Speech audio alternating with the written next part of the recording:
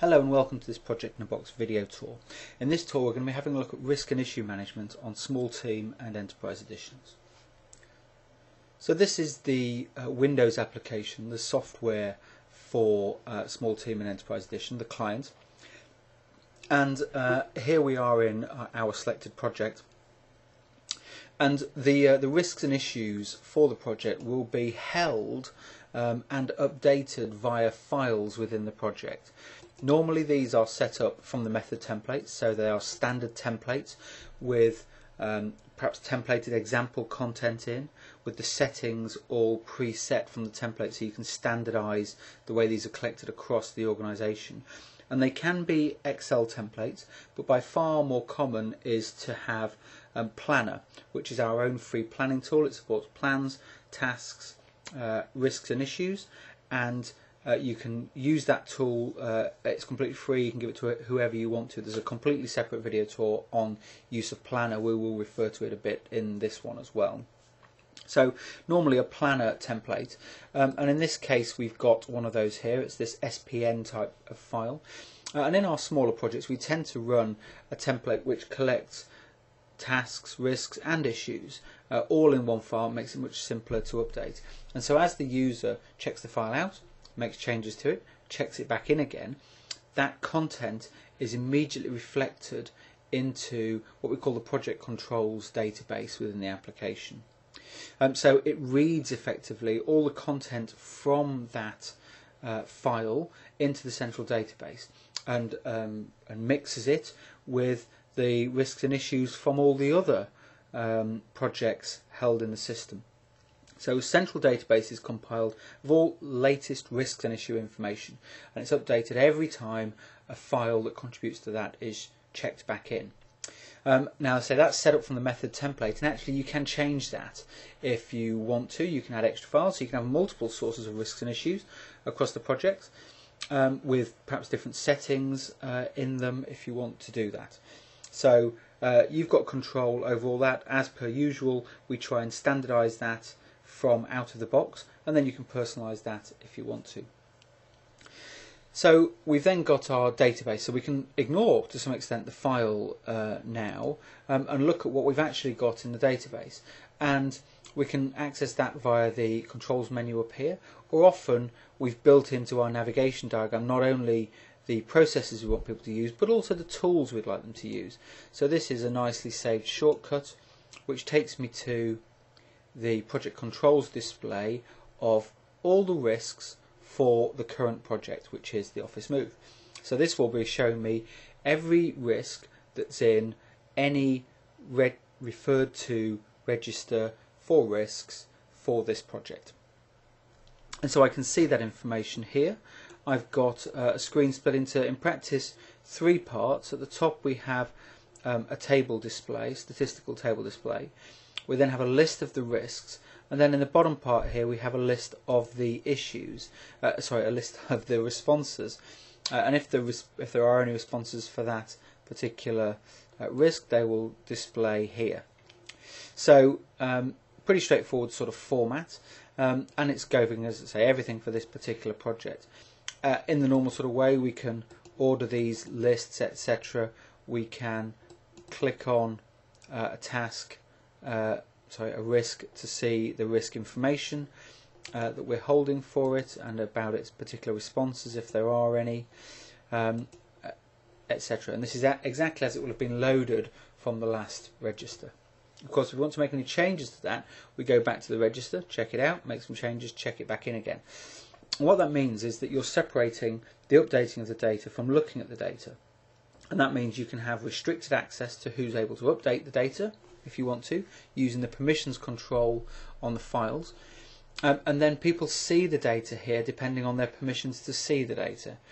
So every user can see risks that relate to them. So I'm looking here at the entire risks for the project, but actually I can change the data range that's in use here from project risks to my project risks, and this will then show all the risks on this project that I'm involved in.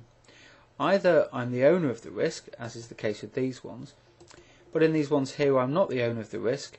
I must be involved in some way with one of the responses on that risk, as indeed I am.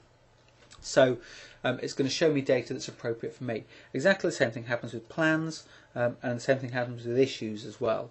You can look at the things that are just relevant to you, and anybody who has permissions to work on this project will be able to get this view of the data. They'll be able to see risks and issues and tasks which are related to them from the database, even if they don't have access to the source file from which that data came. So this is keeping your team members in touch with the things that are relevant to themselves. They can see what's going on with these risks, what the status of them are, what remediation actions perhaps are in place, what the latest commentary on the status of all that information is, etc. So this is an important thing, this data range element here. And of course, it doesn't just have to narrow to my view. If I'm an administrator, I can go and look at it for other users if I want to. And in fact, I can also expand that view. So I can look, because I'm a higher permission user, I can look across the whole portfolio. I might be the department manager here. So I want to see all the risks on all the projects that are within the marketing department. So I could go away and see all those. I can perhaps then start to get some feel for that. We've got some, obviously some here that are some projects that are using some different sort of statuses. We've got some extra categories that have been included here as well as we broaden that out. But I might be interested in doing some sort of standard analysis, and we can use the view element to do that. So if we go to default view here, this lays out the standard display arrangements for risks that we're interested in. If I want to pick a different view, I could pick, for example, all risks, or the top 10 risks ordered by residual expected value. So that's going to go through the risks in the current data range, which is portfolio risks, identify the top 10 by residual expected value and present me those, which is what it's done here. So it's nice and easy for the department manager to go and see what's the highest potential impact risk we have. I could go and look at, if I wanted to, all risks with a probability of greater than 50%. And we have these views set up here to be able to jump very quickly to the standard bits of analysis we want to be able to do. And we can see what these views do for us. If we look here within Edit View, we'll see that this controls the things that are switched on and off, whether we're looking at responses at all, and if so, are we going to show all of them, what we're sorting by, which particular bits of analysis in terms of charts do we want to show, and we're going to look at these in a bit more detail in a moment. And what filter rules are we applying? So this one was a relatively simple one, show probability values greater than 50%, but in fact we can set these filters up to be pretty much anything we want to based on the sort of data that we're collecting or holding for our risks. We can search for things within comments, within tags, within owner information, status information, all the other sort of values that we're collecting, and we can do compound mixes of these filter rules to be able to look for example, probability greater than 50%, owned by me, where the category is technical. So we could put together a filter like that. We could decide what sort of data we wanted to display, which columns are we interested in displaying, which order are they going to be in, what do we want to display for our responses, etc. When we've got all that exactly how we want it, what we can do is we can save this view for use again. Depending on the sort of permissions we have, every user that can see this, so every manager or team licensed user can save it for their own personal use again. If you're modify user on the project, you can save it for the project team to use again, so it'll become available in the pick lists when you're working from this project. And if you're an administrator, you can save this as a global view. You can make it available for everybody to use, so you can build in some additional standardized analyses, and in fact you can also of course edit the ones that are there and change those as well.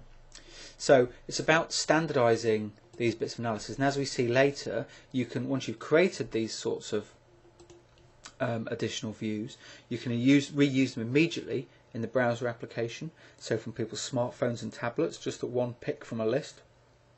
And they can also be used to drive the content that's included in reporting, and that's also means you can standardize both what you see in your analysis here, but then also what you of course get out into your reports. So this this idea of data range and view is very popular and really helps you get to grips very quickly with larger amounts of data. The other thing to talk about here is the bits of analysis that we can get. So we've got our traditional table and list sort of views here. If we come to charts, we'll see that we can also get our sort of chart by category, and you'll notice that it does this for whatever's currently set up in the view. So we've just got our key 7 risks here, and that's the same for risk rating spread and for the averaged values, etc., and for our inherent and residual risk matrix. If we come back and switch this back to default and go and get our charts again, obviously it's using the full default set, and all these charts are available to right click and save to file or copy to clipboard to use in another application. So you can get these bits of analysis out very, very quickly. Same with the data you're looking at. Whatever is in the current view, you can use export here to go and get that data, copy to clipboard, or produce an export CSV file with that data in it. So once you've got your data range and your view set up, that data can be used in a wide range of different applications. You can go and do your own custom analysis on it. You can set up that data so the column arrangements are right to load it into a different application if you want to. Really very powerful. Same sort of thing for print here. You can go and get print preview, nicely laid out PDF arrangements of the data with the charts that you've got selected and all that sort of stuff. So that's for risks. Exactly the same sort of arrangement for issues, and also actually for plans and resources, which we'll talk about in a different tour. But these controls forms are laid out with that consistency in mind, so it's very easy once you've learned how to use one of them to pick up and use the next one. We've got exactly the same data range options here. We've got exactly the same view type arrangements. Obviously the views that are available for us to pick are different because it's different sorts of data, but exactly the same idea, exactly the same sort of thing with our charts as well, showing our distribution of data that we might find useful in reports, etc. So there's really a split here between the way the data is entered, which is, say, from file, it could be Excel or Planner, and then what we do with that, how we integrate data from many different projects into the portfolio, or allow the user to see all the risks they're involved in across the entire server, etc. So let's have a quick look at some of the things that spin off from that. We're going to talk about the browser, but we're also going to talk about the properties that are automatically derived from the database, the project controls database. So when I come here and look at project, I can see my properties for the portfolio and for the particular projects. And here on Office Move you can see it's showing me the issues by type, the data about which issues I've got, how many open risks there are, how many open issues there are, a commentary view on off-specs, problems and requests for change on this project, derived automatically from the latest data in the database. And that can be shown here as a property. It can be automatically reinserted into another file if we want, using the document property elements, as well as shown here, as well as used in reports. So it's really useful to be able to get that sort of data back out again. We can also get that immediately from our browser interface as well. So if I come over here, again I'm on obviously the desktop using that here, but I could be doing exactly the same thing to this pure browser interface from a tablet, from my smartphone, etc. If I just log in,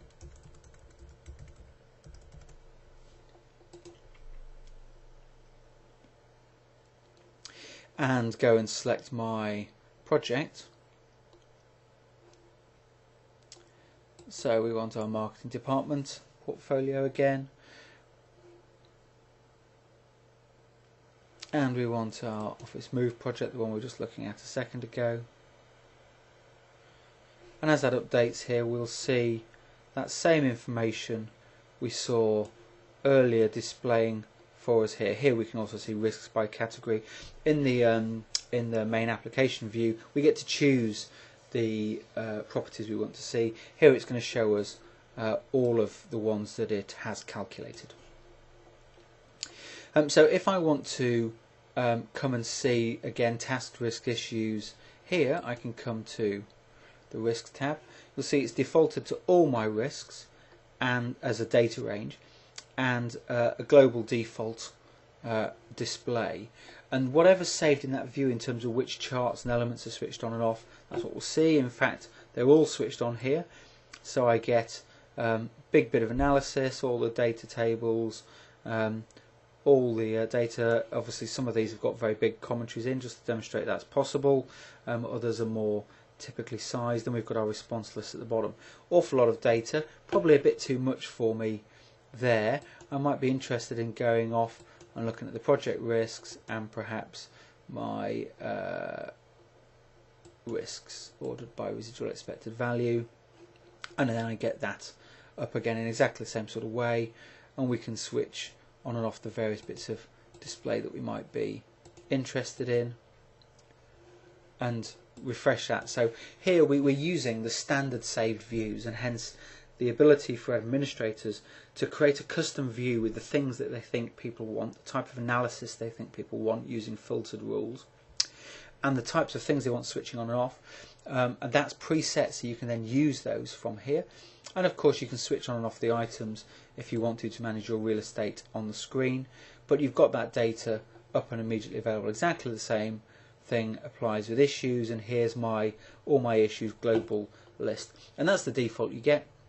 So when you're on your tablet and you come to here, you can immediately see what issues you have to deal with.